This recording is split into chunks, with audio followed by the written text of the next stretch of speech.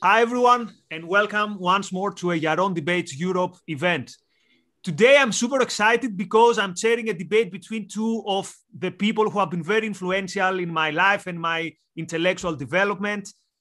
Frank Furedi is an emeritus professor of sociology at the University of Kent. He was my PhD supervisor, and he was something that changed my views in so many ways. So, where to begin with Frank's work? He has written a lot of books. Some of them you might have heard. I mention them often, like the book Therapy Culture and the book, and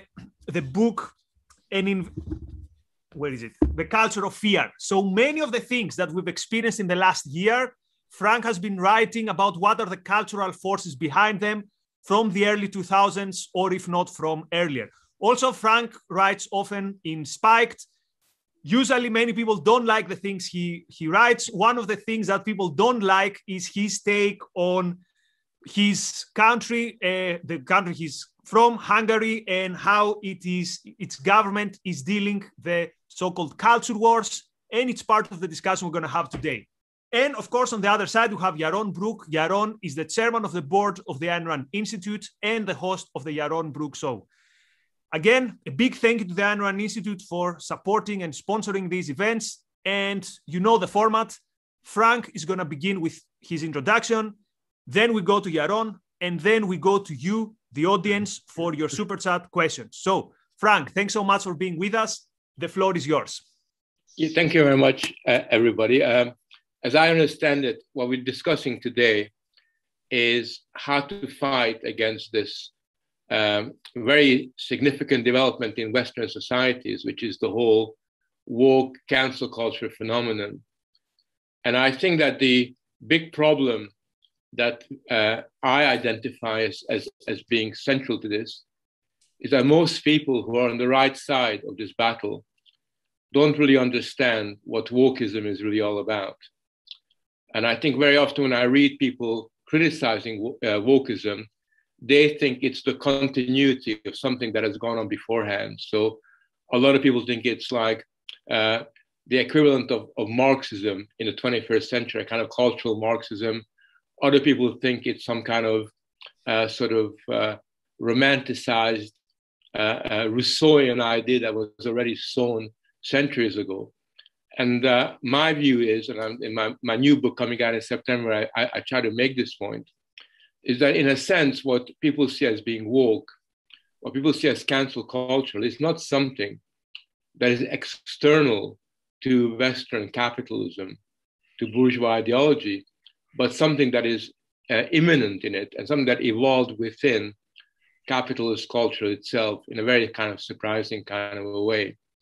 And to me, the contemporary version of wokeism, what it really is a synthesis of what I call, on the one hand, technocratic governance, which is the rule of expertise, which is the rule of people, bureaucrats and individuals who claim to know better than you and I what is in our best interest. And these are people from health, public safety, all the way through so-called science, on the one hand. But at the same time, technocratic governance needs a kind of legitimation, how it can legitimize itself and win the hearts of people. And therefore, what you've got is a fusion of technocratic governance with what we see as being identity politics, the cultural politics of identity. And I think what's very interesting is that if you look at, for example, the way that it works, people think, oh, it's a problem with snowflakes, it's universities, it's a bunch of radical, academics. Well, they do exist, and it's a problem there. But people have overlooked the fact that if you look at where it's really become very deeply embedded, it's in capitalist corporations. And not only in capitalist corporations, but the more successful, the more technologically advanced capitalist companies we're talking about, particularly Silicon Valley, everything from Google to Apple, all the way to the banking sector, to Goldman Sachs, you'll find that these kinds of ideals are really embedded in there. A lot of people think, oh yeah, these capitalists are only using this to make money. They're just being very pragmatic and opportunistic. They don't realize that the people that run these companies have gone to the very same universities that that in a sense influence young people today. So their MBAs, come from the Ivy League universities of North America and other countries. That's the culture that they kind of, in a sense, evolved in. And therefore, for me, the impulse behind wokeism is much more powerful than people imagine. It's not just simply a bunch of snowflake kids, demonstrating in Portland. It is something that's deeply embedded within contemporary capitalist society, particularly in the Anglo-American context. But it is actually much more widespread. I think we've got a very big problem because I think this kind of cultural dynamic is very corrosive, and it calls into question virtually everything that Western political culture believes in, both from the conservative extreme to the liberal extreme. I mean, all those ideals which emerged in the modern era, which are very, very important, are hated and challenged by this kind of ideology. And in particular, it's interesting that the hatred for what they call neoliberalism, which is really a roundabout way of talking about Enlightenment liberalism, and the hatred for cultural legacy, which is a roundabout way of talking about conservatism, is comparable. So we're in a very interesting position now because we don't want to fight the snowflakes, because that's like fighting, like the way that the Poles fought the Germans in 1939 with their horses against the tanks, or the French with the holding onto the Maginot Line. We got to fight the enemies as it is now is. And we have some very strange alliances to be made, because anybody who wants to uphold what I think is really quite important about modern culture and the modern sensibility, has got to kind of somehow find ways and means of joining forces. When you look back historically at the early traces of this development, you can find that one of the first persons that identifies something like this is Joseph Schumpeter, the Austrian political economist, who basically identified that within capitalism itself, there are corrosive forces at work which seek to undermine what capitalist values are really all about, the kind of anti-bourgeois values, that kind of cynical, skeptical sensibility is already there. But he's really talking about it at a very early stage of development. And I think that's become much more powerful over the years. So the first point I would make is that all of us, regardless of our political, sort of sensibilities, we got a common interest in fighting this war. And latterly, I've been fighting alongside libertarians, even religious people. Myself, I'm an atheist, but often I find that sometimes you got to join with people because, in a sense, everybody's cultural values are being called into question by this fairly horrific sensibility that's summed up. If you don't know what wokeism is really all about, every time you hear somebody say, "We're here to raise your awareness," that's what they really are saying. We are going to raise your awareness. That's like saying, we're the gods, you're the idiots. We're going to tell you what it is to be aware about. So how do you fight this? Well, the first thing is, I think that's quite important, is we need new institutions. Because I think that the attempt to somehow weave your way through the old institutions is going to founder, because they're occupying it. They got a very powerful positions there. I think new institutions are particularly needed in the domain of culture, when I'm talking about education, schools, universities, which they have totally hegemonized. I think the media is a really important area where, at the moment, the media is almost entirely under their control, and they are able to have a power that's in many ways stronger than that of governments. When you think about the way in which Google, Facebook, and all these big techno companies can actually censor people, can determine what can and cannot be said. You don't need governments to censor you anymore when you got these institutions to kind of doing that. So you need new institutions, you need a new media. I think what you also need, and this is something that a lot of people that otherwise agree with me or are on the same side find difficult to accept, we need to actually accept the fact that the really important battle to be fought today is not about economics. It's not about the way that the economic system works. It's really the culture war. And at the moment, what we've done on our side is always reacted. Every time some new person gets canceled, every time some new freedom is taken away, people react against it. And the point is that a backlash is never as effective as what it's reacting against. So what I say we need to do is to take a more active role in the culture war. And we have to be proactive, particularly in relation to freedom, because I think freedom has effectively become a second order value. I mean, everybody says, I believe in freedom, but what they really say is, I believe in freedom, but. And what comes after the but is much more important than what goes on beforehand. So freedom to me is a really important question that we have to almost make to come alive, to work kind of effectively. I think that liberals and libertarians and conservatives are guilty of one big sin over the last few decades, which we need to correct, which is that they don't take democracy seriously enough. I think that very often liberalism have been complicit in thinking, well, ordinary people are not as intelligent as the really smart people.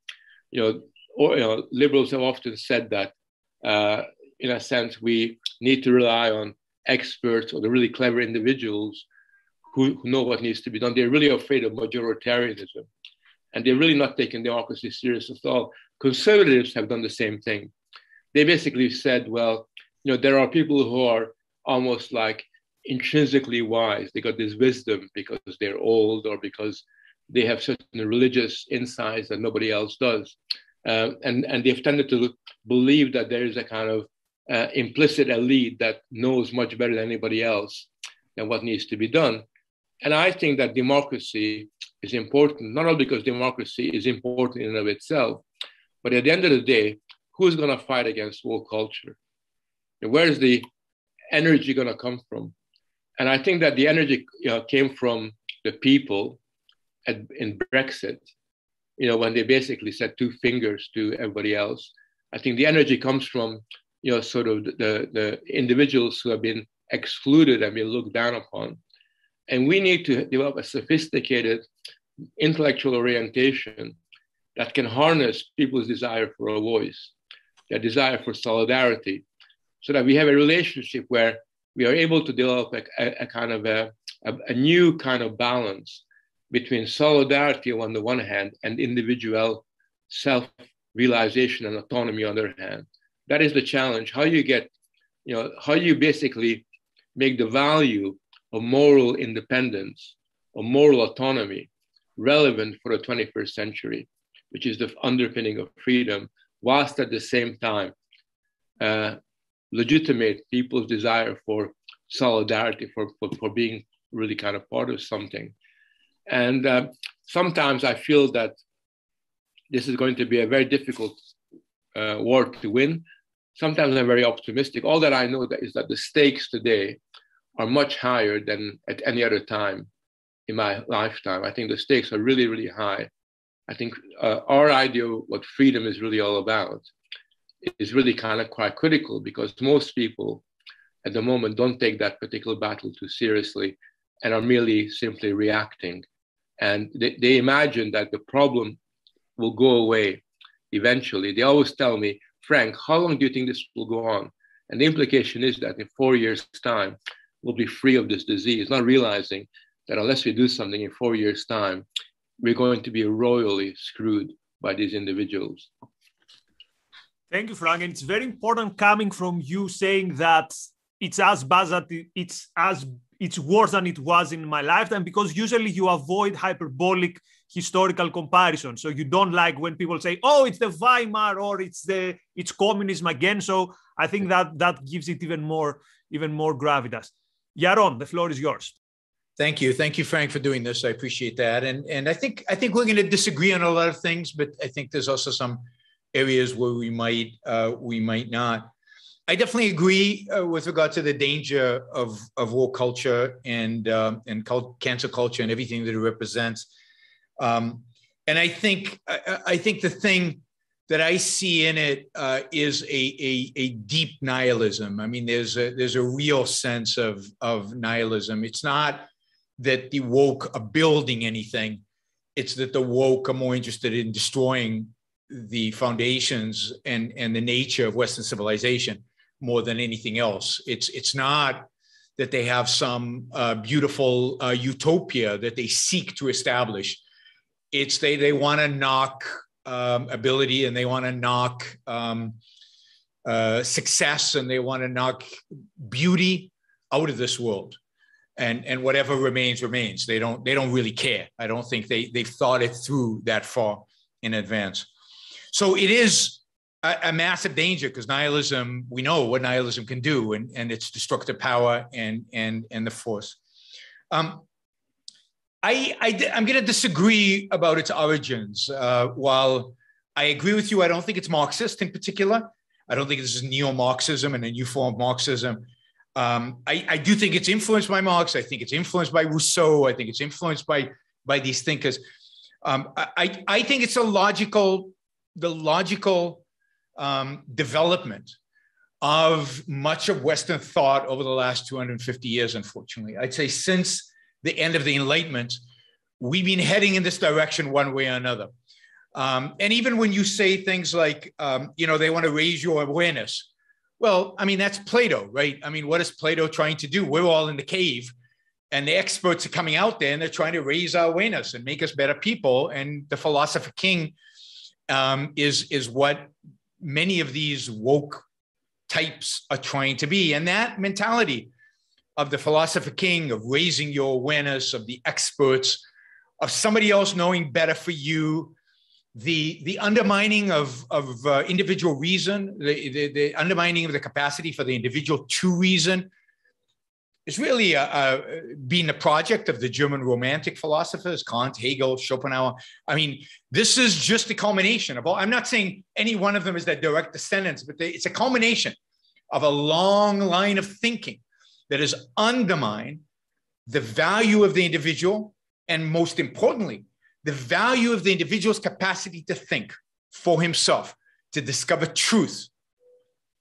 You need to be told what the truth is, and the truth can't be explained to you, because the truth is achieved through revelation. In that sense, this whole attitude is very similar to religion, in the sense that religion assumes that truth is revealed truth.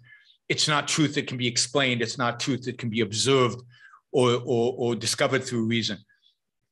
So I think what we're experiencing now is the inevitable consequence of bad ideas since in the post-Enlightenment era, an undermining of individualism, an undermining of reason, and ultimately, and here I think we'll disagree, an undermining of the ideals of capitalism. I don't think this is embedded in capitalism. Oops. I think this is part of the consequence of what I call, Ayn Rand called the mixed economy. We don't have capitalism today, not capitalism as I understand it, and as I believe we should strive towards. Capitalism is a system where the government doesn't intervene in the economy, where it basically leaves us alone. You talked about freedom. Capitalism is a system where the government only protects our freedom and leaves us alone otherwise. We have a government that does a lot more than that. I mean, a lot more than that. We have a government in the United States where I, in order to market my business, have to go through 500 pages of regulations to figure out what I can and cannot say, talk about free speech, with regard to marketing my business. We have a government that regulates every aspect of business life, every aspect of our commercial lives. We have a Supreme Court that recognizes that Supreme Court is not protected under the First Amendment in the United States. And I assume that's the case in Europe as well. Commercial speech is somehow separate. It is open to government regulation and government control. We have a world in which my wealth is not mine. It is subject to the whim of politicians, what I get to keep and what I don't get to keep. We live in an era where capitalism is dying, and it's dying because it's under attack and very few of us will defend it. We live in an era where, for the last 100 years, where capitalism has been chipped away and chipped away and chipped away. And again, I think woke culture is the next frontier of the battle against capitalism. In America, at least, and this is why I think woke is so popular in America, Marxism failed. Socialism never caught on. Nobody unions faded, labor unions faded, socialism faded, Marxism faded from the intellectual scene in the United States. And the left needed something to awaken the animal spirits among the people. Wokeism is what they've turned to. And again, I think it's much worse in a sense that it is nihilistic and destructive. It doesn't even present a positive vision for anything. But it is the antithesis of capitalism. Now, it's true, the capitalists, the people who work in corporations today all studied in the same universities. So they got the same professors, and I agree completely. They got the same methodology as these young people. And I agree with you, we shouldn't blame the snowflakes. They are snowflakes, but we shouldn't blame them because in many respects, they're the victims of their professors, their teachers, and to some extent, the culture in which they grew up that's protected them from, from fear and danger and coddled them and so on. But it's also true that many of the people running the corporations today are trying to be democratic within the business. And the fact is that their employees are demanding from them much more social involvement, much more engagement in this wokeism. If you look at the number of petitions Apple employees submit to management, around the woke issue, Apple is amazingly restrained in terms of how many of them they actually comment on. They typically don't say anything about it. This is driven to some extent from the bottom up, but it doesn't find resistance in the leadership of these businesses because the leadership doesn't have a basis on which to stand. What are they going to resist it with? What ideology exists out there in the world today that is anti-woke in a philosophical sense? In a fundamental philosophical sense. Liberalism, as practiced in the US, is weak and has been, in many respects, defeated by wokeism. Conservatism in the United States is weak and relies on religion. I mean, people ask me why Silicon Valley is so left. And one of my answers is always, you talked about being an atheist. I'm an atheist too. I always talk about the fact that it's unlikely that the engineers in Silicon Valley are going to vote for political candidates who say they're not sure if evolution is true or not. Conservatism is too religious to rally smart people in the United States around. And it's its biggest challenge. It's too dedicated to the worst elements within religion. So corporate leaders, even the ones who want to fight against wokeism, have no basis on which to do it. They have no ideological or philosophical basis.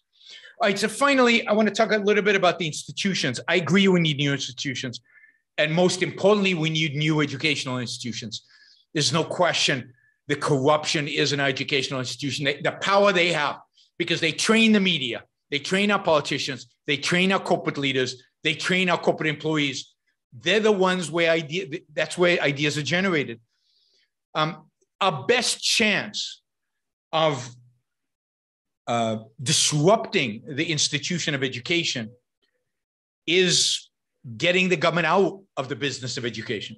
The best way to disrupt education is to privatize it and to fragmentize it and to allow for innovation and competition within education. The fact that education today is standardized, we have standardized tests, we evaluate everybody the same, we have a universal curriculum, allows for the woke intellectuals to have massive power over their students. We need to break up the monopoly of the state over education and allow for real competition in education. And we, I think those of us who represent the classical kind of liberal ideas, we need to form our own educational institutions to compete with the ones that are teaching the horrific nihilistic views embedded in woke culture. So I definitely think we need to compete in education. And for that, we need more freedom, not less. We need to compete in media. I think it's a mistake for the state to intervene in media, just like I think it's a mistake for the state to intervene in education. The state can only do damage, can only do harm. What we need is to provide real competition to the media that exists by creating alternatives. And I think you're seeing a lot of that already happening, whether it's on Substack or in other forms.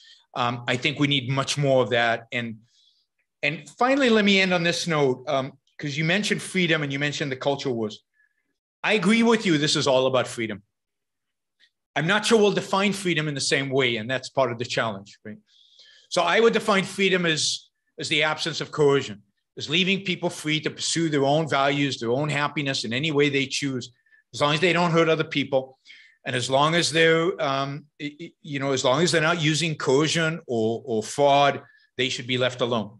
That to me is what a capitalist society would really be like. And we don't live in one, unfortunately.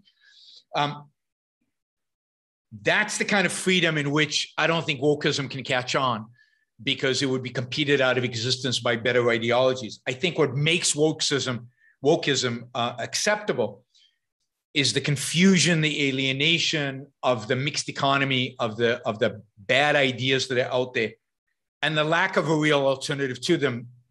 And here again, I'll go to something you said about democracy. I don't think the solution is democracy, in the sense of majority rule, in a sense of majority voting on everything, because I think the majority is a product of the educational system. And if the educational system is corrupt, the majority is going to be corrupt.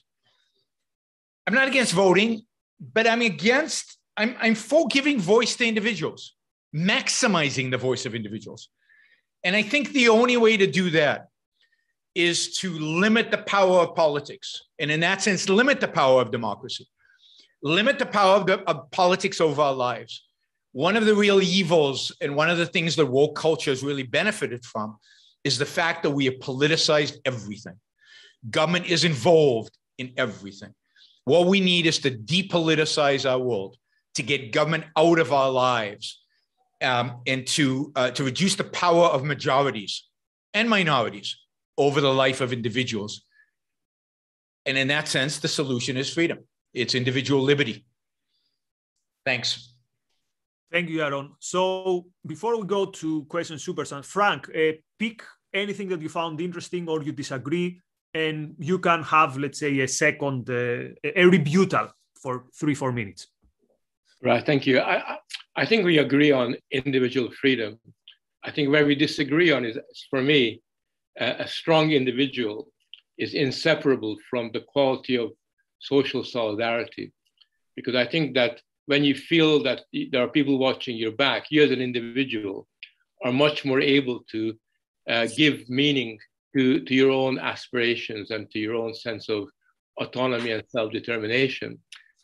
So for me, that's why democracy is really quite important. And I think that we have to understand that democracy is messy, and when you have a corrupt educational system, people will have some very bad ideas. But I think it's a question of whether or not we believe on balance in our capacity to influence events, particularly influence people, to kind of adopt views that are very similar to us. I think where I disagree a little bit with what's said is the way that capitalism is explained. You see, I find it very, very interesting that the first person to raise serious questions about what we're discussing was Milton Friedman in the 1970s. Was really worried about the fact that you had the beginnings of stakeholder capitalism, ethical capital, the basic attempt to corrupt capitalist enterprises by giving them a social, cultural, quasi-religious mission. And he wrote this very important article in the New York Times, which has been cited time and time again. And what I find very interesting is that since Milton Friedman wrote this in the 1970s, there's been very, very few contributions that go beyond that. I mean, he laid down the alternative quite eloquently, but there's been completely nothing worthwhile written by people who presume to defend that kind of free enterprise. And I think the reason for that is that if you look at capitalism in America, the problem for me is not the left. The problem is that from the 19th century onwards, a significant section of the American capitalist class had opted for social engineering. They opted for supporting regulation. They got involved with the business of lobbying governments and inviting governments to make rules that could help them and assist them. And I think that kind of alliance that was built between the so-called progressive movement and the big American capitalist entrepreneurs created a culture where governmental intervention in economic life was seen as, okay, that's the norm.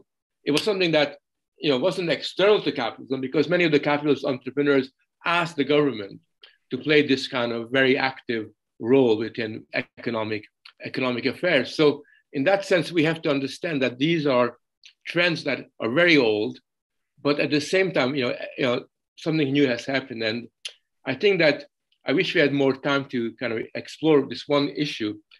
And the issue is, I agree with you when you say that there's Rousseau and there's a 19th century romanticist, there's a German perspectivist, all these anti-Enlightenment, they're there. I think that something very important has happened in the recent decades, which these ideas, which you can trace back to 2 centuries ago, mutated into something else. Something new has happened, where for whatever you think of Rousseau and these people, they still believed in something that was true. They still had an idea of what the utopia would be like. There was something that they were striving towards. The people we're confronting today haven't got that. They actually call into question the fact that there is such thing as truth. They are simply, as you yourself said, cynical and corrosive in terms of their impact. And what they really are against is the world that we've created. It's a kind of very powerful anti-humanist impulse. And I think in that sense, the struggle for freedom takes on a very different dimension than before, because in the past, people at least paid lip service. People said, yes, freedom is important. Now, a lot of them are saying, forget about freedom. It's not that important. Freedom is a privilege of some people. They're saying that freedom can be kind of pushed aside. So I think in that sense, we got to look at the novel challenges that we're faced with as a way of trying to kind of give meaning to at least, I think what we agree on, is at least that we, all of us in this discussion, understand that the Enlightenment values are something that we want to build on. And we believe in, sort of negative freedoms. We all think that negative freedoms, as outlined, is what it's really all about. So how do we build a culture around it? How do we create a political movement around it? How do we react against it? And you're right, we have to depoliticize many, many things.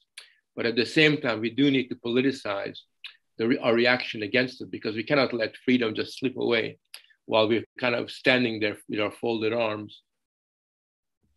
Yaron. Yes, I agree with much of what you said about the evolution of the ideas. Absolutely. This is I think a logical consequence, but it is an evolution, a change to, and you're absolutely right. I think these are the children of the postmodernists, and the postmodernists were a reaction against the kind of the German romantics.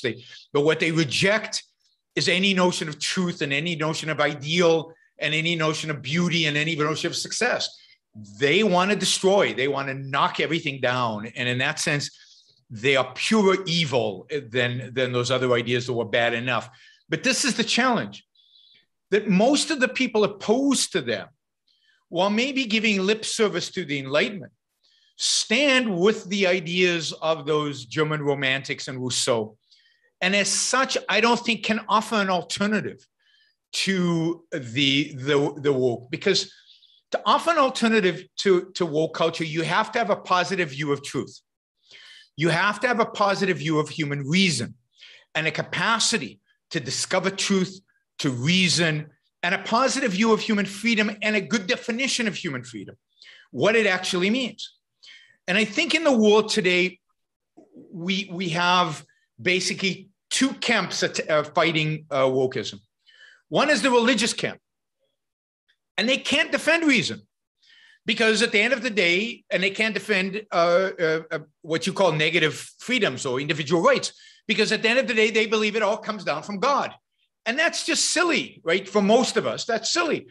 And to imagine that they will win that debate, that, that we have to go back to the 16th century, pre-Enlightenment, in order to save the Enlightenment, is just not going to happen. Religion might achieve political success over wokeism, but at the expense of freedom and expense of liberty, in my view, it's not going to be the antidote to wokeism. And then on the non-religious, so the secular part of the attack on wokeism, has a real difficulty of defending individualism and again, defending reason.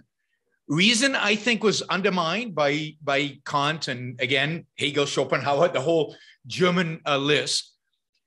And who are we gonna use to defend our secular view of reason in the world out there? When I meet classical liberals or liberals, European-style liberals, they have no philosophical defense for the view that they have. And the same is true of individualism. I think individualism is under attack by the woke, but that attack is to a large extent shared by many on the left who are not woke. So the woke are taking advantage of the fact that they have no real opposition. And to have a proper opposition, we have to have a view of reason. We have to have a view of individual morality and individualism. And we have to have a view of the role of government. Now, I think Ayn Rand provides that view. And I'm excited about, fighting for that view and against these guys. But I fear that most of the people fighting woke don't have a good enough view of the positive, of what they're fighting for to be effective. What we need is to be able to provide young people with an ideal, right? With an ideology that they can get excited about, that they can be passionate about. And I just don't see that with the enemies of wokeism being able to provide that. And that's what worries me. I'll just say, I think social solidarity comes from trust. And I don't think trust comes from democracy. I think the opposite. I worry in a democracy that you are going to gang up on me, right? The majority, because the whole point of democracy is ruled by majority, and that means the minority is in danger. And I worry about minorities, particularly the smallest minority, which is the individual. I worry that the majority is gonna screw me, the individual. And I think a world of real social solidarity, a world of real trust, is a world in which the individual is protected from the majority. And this is the world the founding fathers of America tried to create with the Bill of Rights, with the Constitution. I think they didn't do a good enough job. There's certain flaws in the documents, but that's the direction. And we've moved, and I think most people have moved far away from that. Democracy is not the kind of system of government the founders of America envisioned.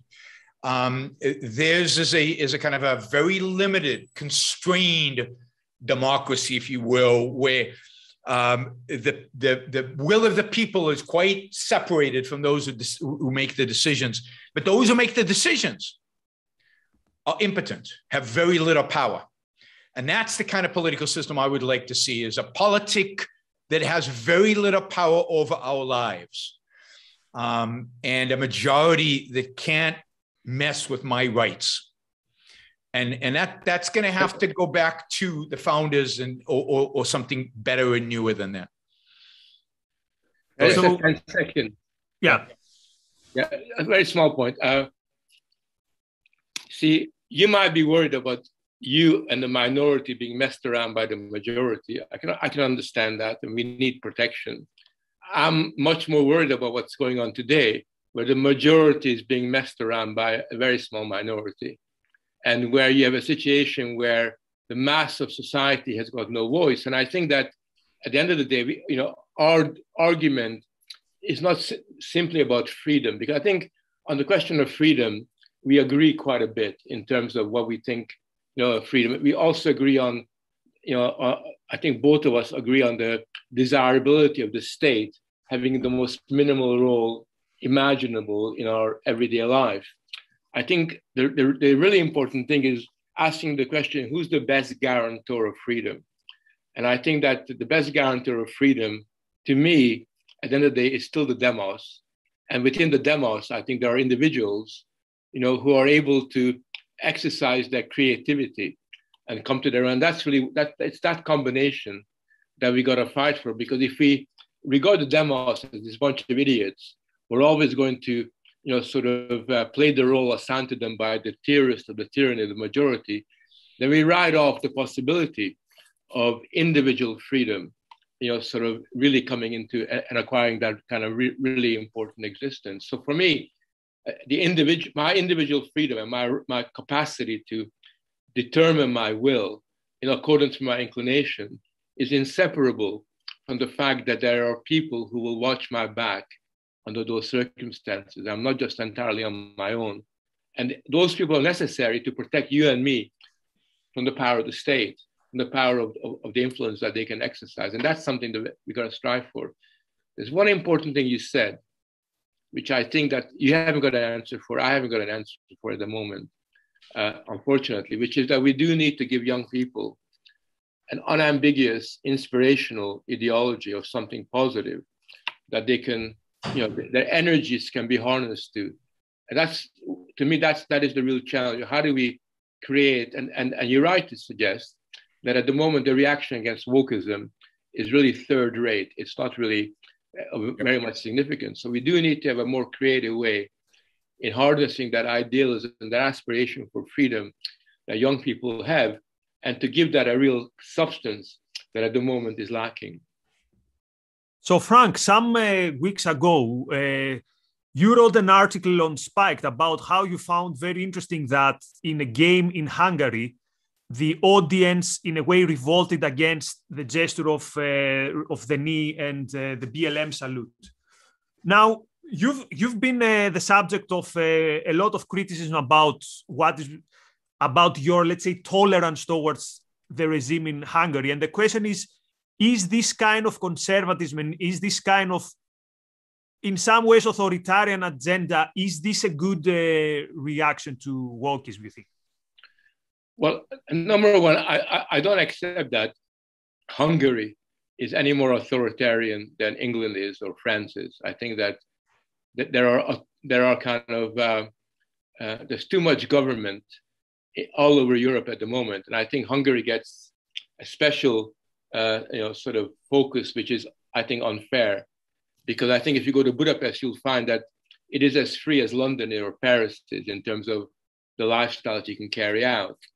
Which is not to say that I agree with a lot of the things that the government puts forward, any more than I agree with governments, in general.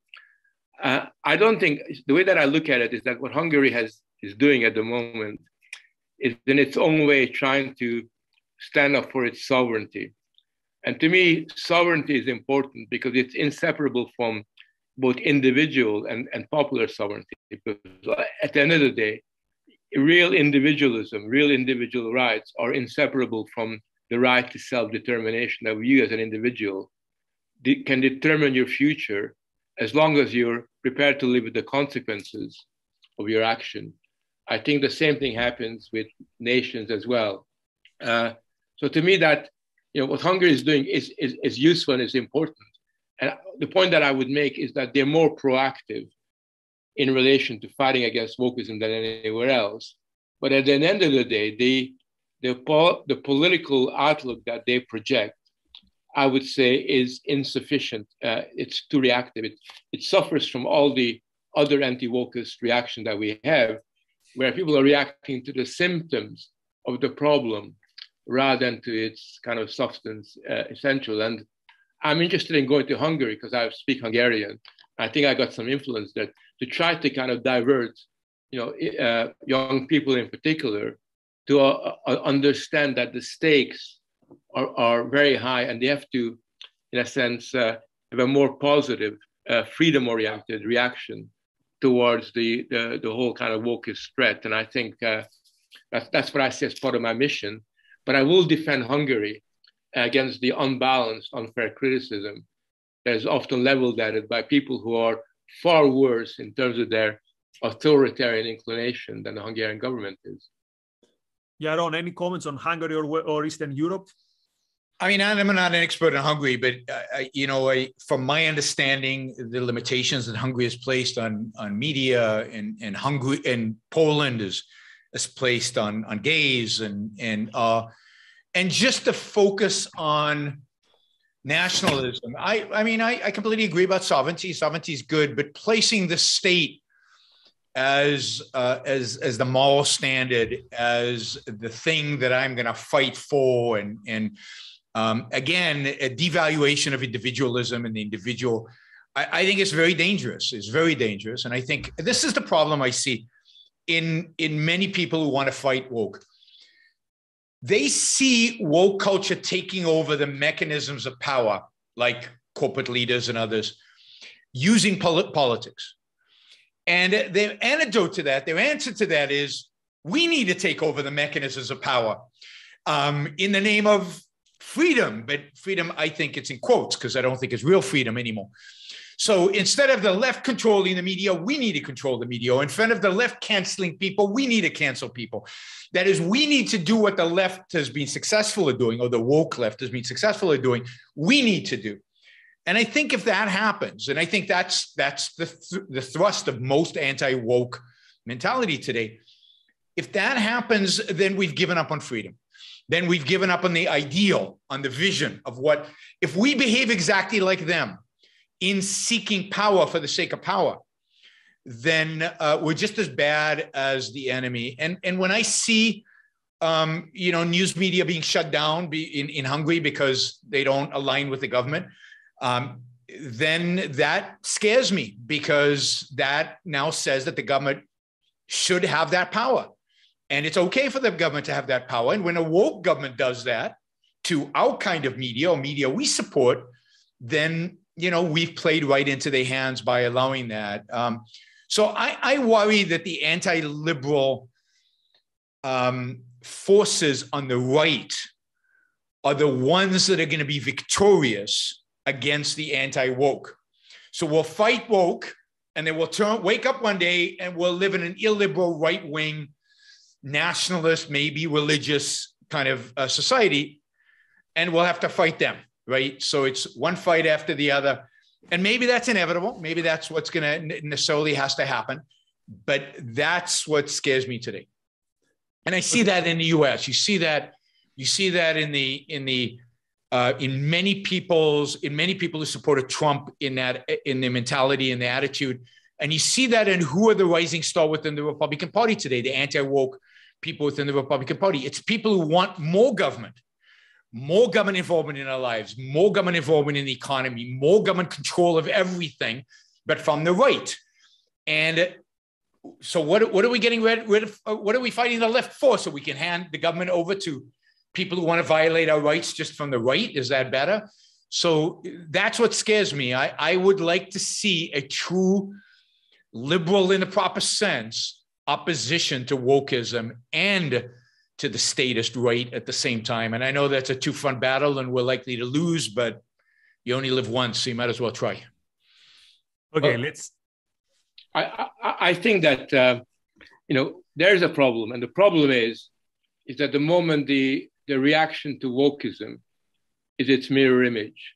Yep. And very often people understandably react to the attack on their identity by inflating their identity. So suddenly you feel, being white, you kind of spoiled, you kind of called horrible things.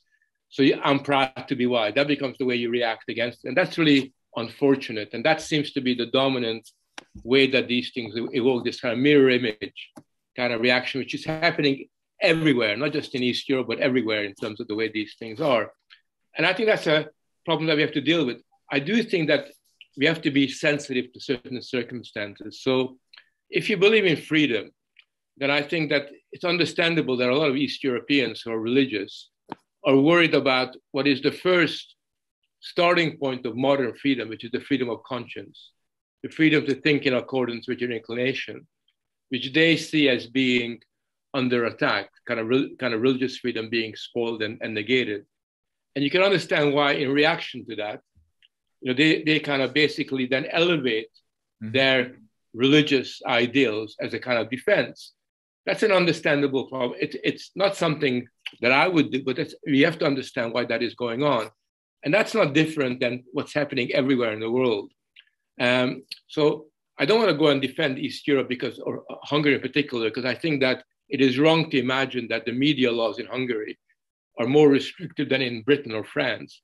I'm against all media laws. I think that there should be no laws that control the media. I believe in I'm a free speech absolutist, no matter where you are. But I do think there's a kind of double standard that distorts the reality. But the point that I would make is that at the moment, the allies that we have are not necessarily allies that sort of sign up to the same kind of Enlightenment ideals as let's say, I kind of possess. But nevertheless, I know that when push comes to shove, and when they, when the battle lines are drawn, you're going to be, alongside a lot of people whose views on individuality, whose views on the state, whose views on freedom is very different than yours are. So the question then becomes, how do we, sort of, in a sense, fight alongside them in some of the battles, whilst at the same time create a much greater appeal for what I see as being a genuine freedom-oriented kind of political kind of orientation, and that's really what I think my role. I see my role in this kind of very messy world that we kind of live in, engaging with people and trying to get them to understand that, just because they deny your free speech, you've got to avoid the temptation of doing the same thing to them. Yep. And I've done this with anti-Zionists who hate Jewish people.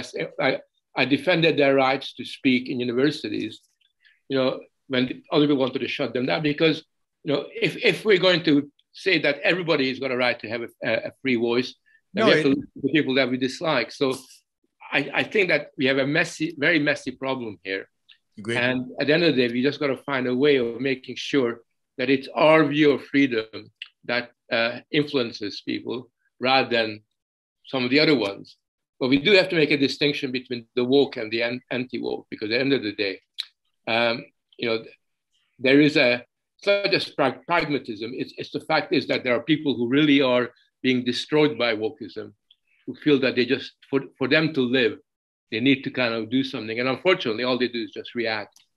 Okay, let's go to the audience, and then you're both going to have a last outro.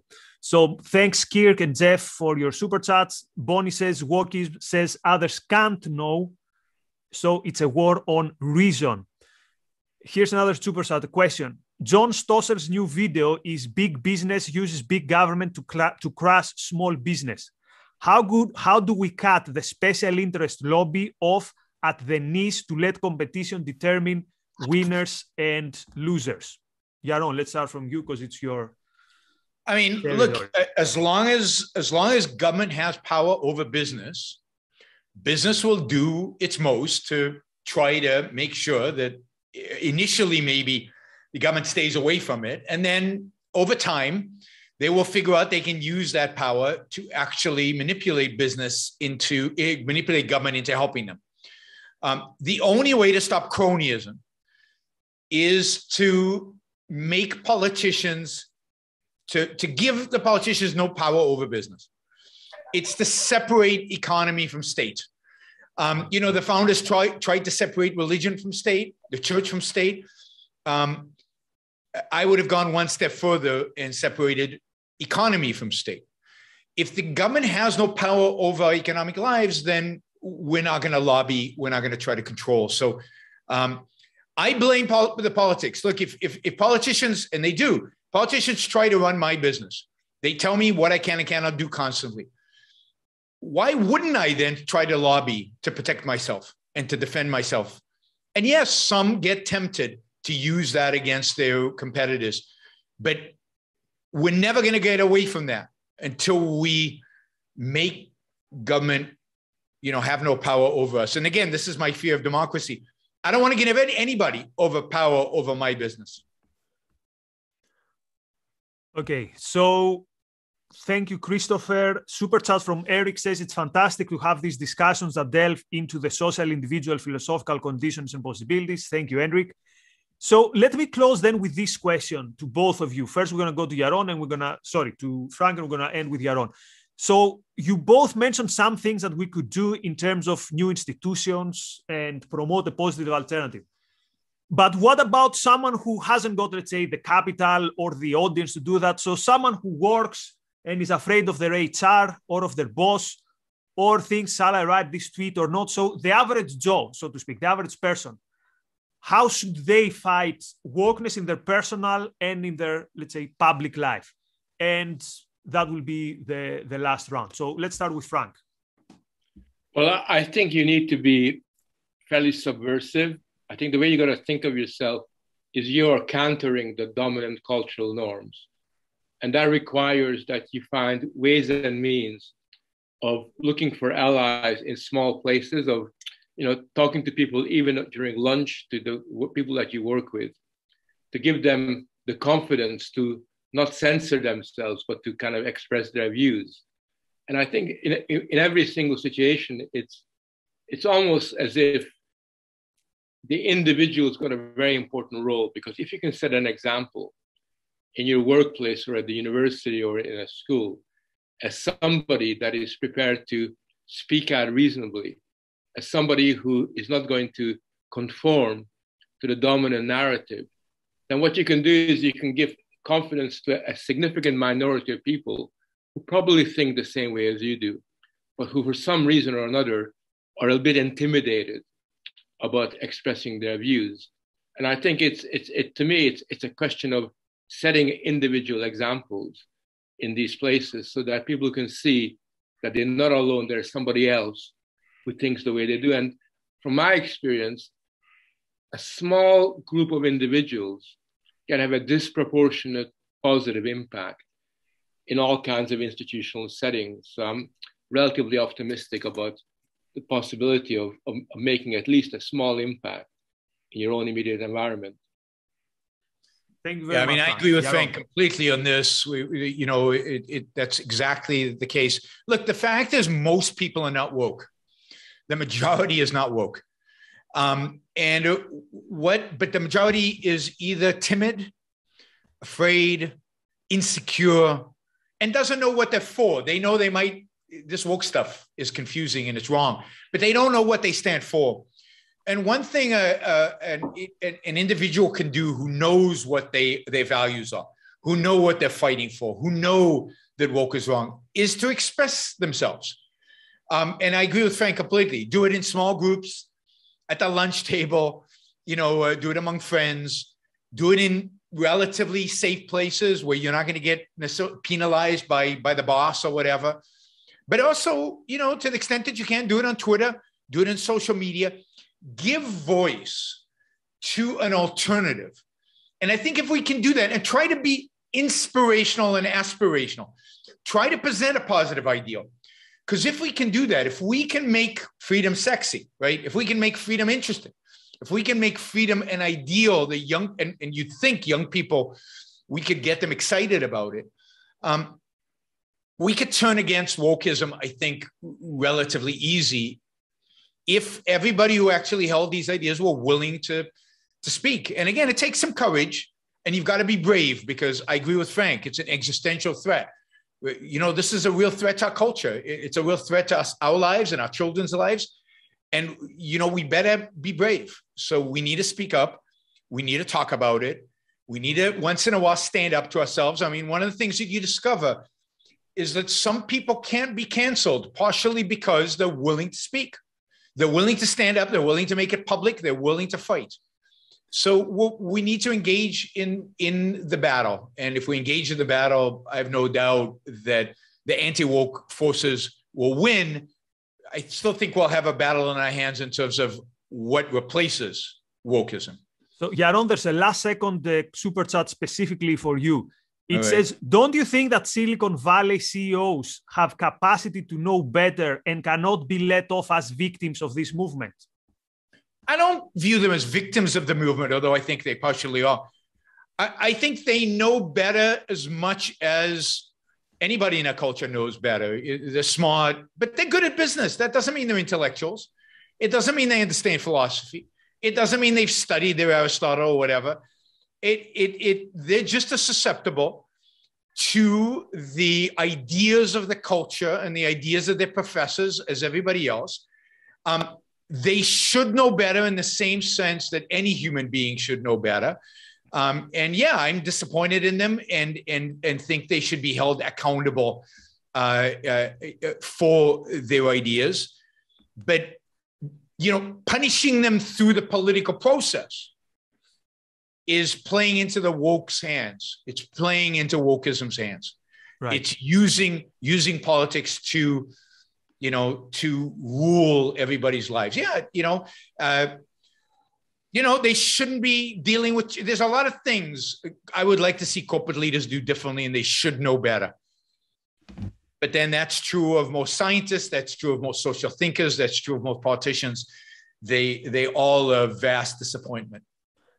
So to finish off, Frank, so your last books was, the one was on borders, why borders matter, why humanity must relearn the act of drawing boundaries, and democracy under siege, don't let them lock it down. And you have a book coming in September, 100 Years of Identity Crisis, Culture War over Socialization. So it's probably on the themes that we discussed today. So looking forward to reading.